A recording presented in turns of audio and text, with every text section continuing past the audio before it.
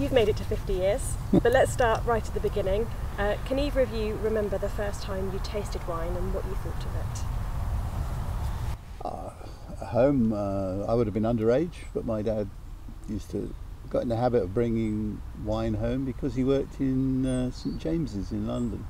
That's a wine area, so yeah, he'd bring bottles home and let me have a little sip. And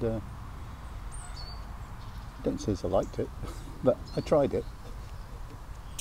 Oh, with me it's slightly different because coming from a Scottish Presbyterian family, we didn't do a lot of drinking. But we used to have wine on special occasions, sort of maybe 3 times a year. Though my father was absolutely delighted when I married a wine merchant. Yeah, my dad was pretty pleased too when I became a wine merchant. Tony, can you tell me about your first trip to Bordeaux? Well, yes, I got interested in France through, not school at all. I was very bad at French, but I watched films like Gigi and Jacques Tati and Maigret and such like, and I thought France looked fantastic. And the pop culture you loved? Yeah, I liked the music.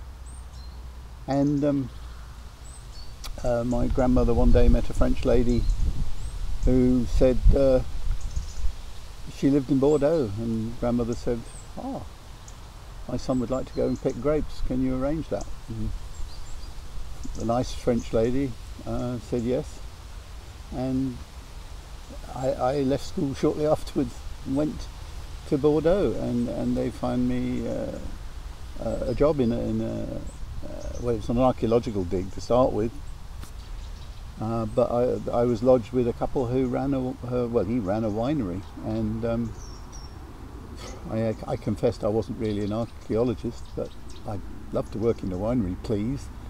And he said okay, so he put me on the bottling line, and I spent the summer bottling wine. That was my first. Those 3 months I came back knowing a bit about wine and speaking French. Very nice, got me going. What do you think you'd be doing now if your grandmother hadn't bumped into that nice French lady all those years ago? I haven't the faintest idea. At the time I had no idea of what I wanted to do. I just wanted to go to France, that was all. I didn't think that there would be a career in it at all. I mean, I had no idea about careers. You were different when you knew what you wanted to do. I had no idea what I wanted to do. No idea. No, you had aspirations for architecture and various things, didn't you? Yeah, I had an idea about becoming an architect, but every single school of architecture I applied to turned me down, so that killed that one. So when was the first time then, after you came back from Bordeaux for those 3 months, that you thought wine was something you wanted to do as a career? Well, it was a few years later, because I did go to university, and I did get a degree of sorts, but after university I still didn't have a job, and I still didn't have much of an idea, so I went back to washing bottles for a bit, and then I spent the whole year in France and tried to get jobs with wine merchants in Bordeaux. Not a lot of success again, but then one day the man, Monsieur, I always called him Monsieur, people I stayed with and who ran the winery, he said, well, why don't you sell our wine in England? And oh yeah, that sounds like a great idea. I could go around selling wine and then come down to Bordeaux and fetch it and take it back and deliver it. That was my business plan. I don't suppose that would have worked too well with the Dragon's Den, but that was my plan. So you came back from Bordeaux and you started selling Monsieur's wine? Well, my dad helped. He got a few of his friends to order cases, and then I sent out a letter to Monsieur had helped me. We drafted a letter signed by him saying he would like people to try his wine, and his representative would be happy to call and give a wine tasting. And I sent out 100 of those, and I got two acceptances, which I thought was awful, but wasn't. Both, in fact, I went and gave them a tasting, and they both ordered wine. So it got going. But that took about 2 months to sort of sell 2 cases. So it wasn't very fast. It was mostly friends' recommendations from those 2 people, wasn't it? It kind of mushroomed from there. Then it kind of grew. They told their friends about me, and by other things, word of mouth and stuff. It grew. It's very small, but for a long time. You'd met Barbara a couple of years earlier at university. How did Barbara then get involved in the business? Well, I never thought of wine as a career, and I'm a scientist by training, and I've got a very logical mind. My father was an accountant, so I'm very numerate and all those kind of things. So I just loved the business side, and Tony and I had rekindled our friendship, and I could see how well he was doing with the wine and all the rest of it, but actually the business side was an absolute mess. She kept coming along and saying, "You're doing it all wrong. You should do it this way, you should do it that way." And eventually said, "Okay, if you're so great at it, why don't you do it?" So I left my job. I had a good career path, and I left it to go and work in the wine industry with my boyfriend, and my boss thought I was crazy to do those things. So. And under a railway arch. Oh yes, no proper offices. With an office made from a packing case. Yes, he made me an office out of a packing case. So. Big packing case. So you've grown from that little railway arch in Windsor to the largest home delivery wine merchant in the world. Did either of you ever think that would happen? No.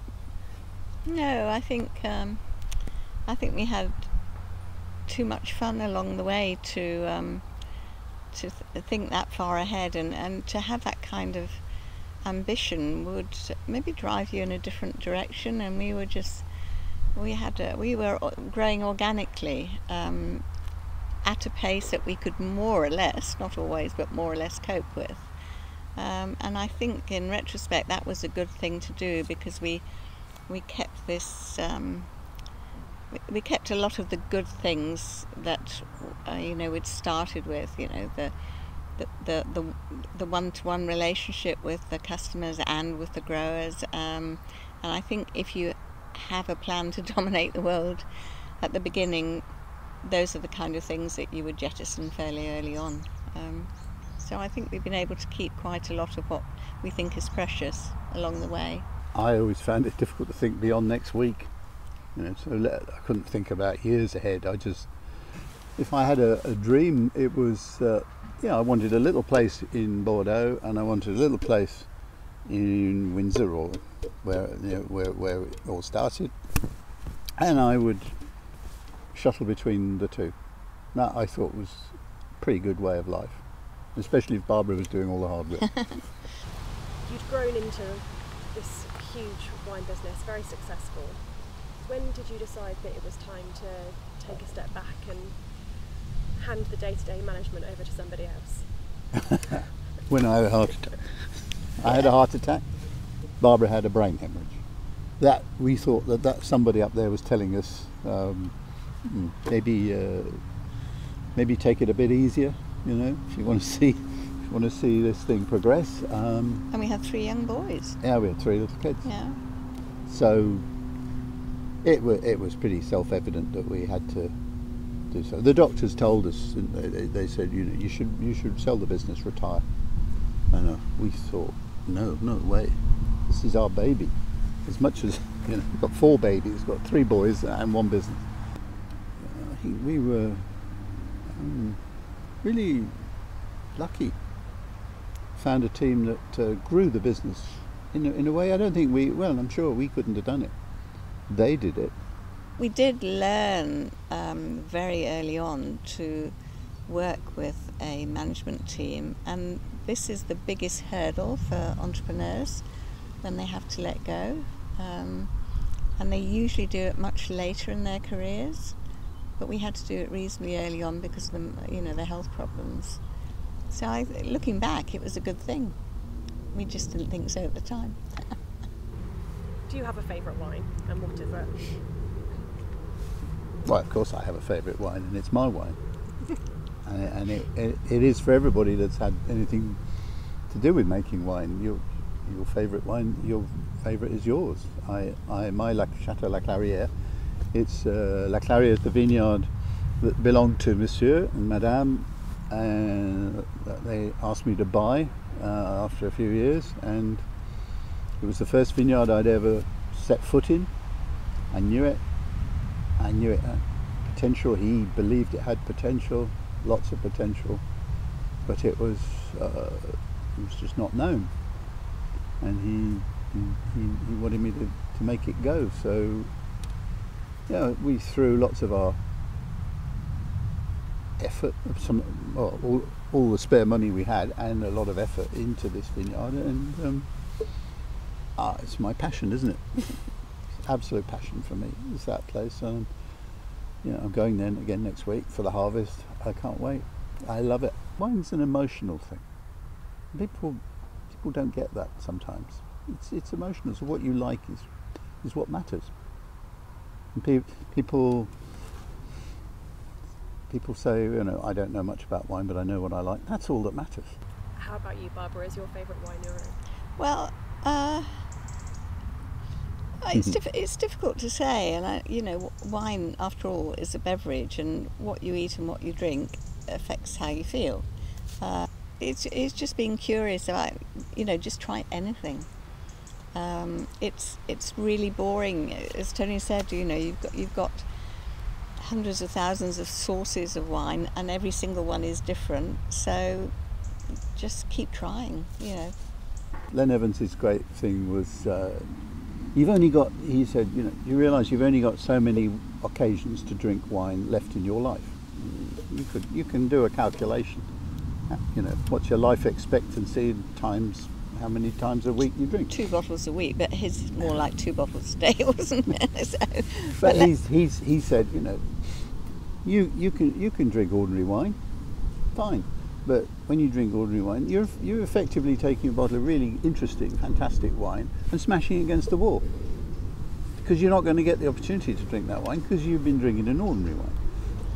So I asked you if your favourite wine was your wine, so it seems appropriate to talk about Whitefold. Oh, and yes. How that all started. Well, I do love it, obviously, because I like sparkling, and I love being part of the English and Welsh, the UK wine producers circle. Most people will know how well it's doing, and and we've just had in 2018 the most fantastic vintage ever.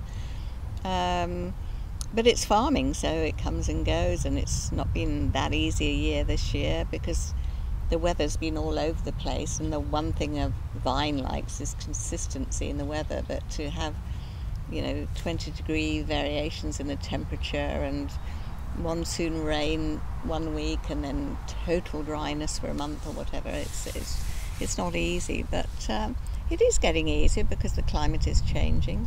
And I do love Whitefold, and luckily we started planting in 2003, so we've got a reasonably mature vineyard, and we should be harvesting again in 2 or 3 weeks' time. Spends all the time there. I hardly ever see her these days. And I thought I was the wine person in the family. Not anymore. Oh, secret to a happy marriage. Yes. But everybody should have their own vineyard. Yes, or equivalent. We are chalk and cheese, and our best man told Tony's mother before we got married that it wasn't going to work, but that was a long time ago. So he didn't really mean it. It was his wife that said that. Yes. Family, if you can make it work within the family, it's brilliant. There are testing moments, but aren't there always? Mm. We started by saying that you've just made it to 50 years. What's happening in the years to come? Shouldn't ask us, should we? We're not going anywhere. We're not retiring. But it is true to say that the next generation are calling the shots now. Yeah, they are. And they understand the world, the modern world. Well, I can't speak for wouldn't speak for Barbara, but for myself, the modern world is very different to the one I started out in. So I struggle a bit, but they don't. It's their world, and they're doing very well. So I think we'll be all right. I think we'll be fine.